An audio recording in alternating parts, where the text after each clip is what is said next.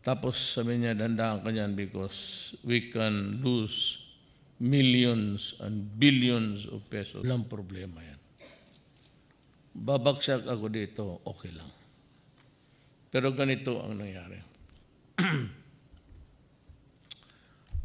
Ang ating tubig, ginawang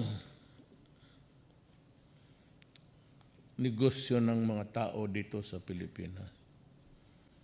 Alam mo, wala man akong question. Magnegosyo kayo dito.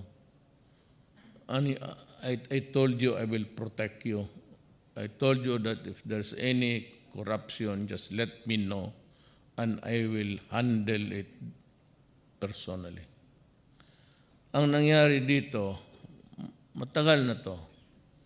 But I remember drilon making a side remark when I was talking about these contracts. And he said, dahan-dahan ka dyan,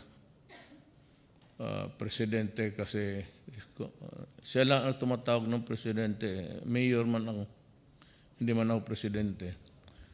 Tapos sabi niya, dahan-dahan ka dyan because we can lose millions and billions of pesos in damage. Atin ang tubig, sila ang distributor, Manila Water.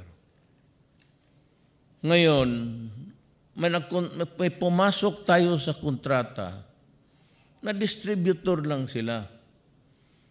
But they were treating as if it was a mining gold o diamond. Ang kontrata napakatagilid na tagilid. Because if they fail to realize the profit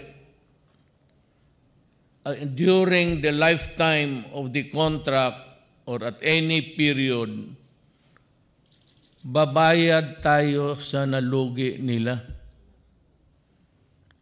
Anak ng putang ina naman ninyo.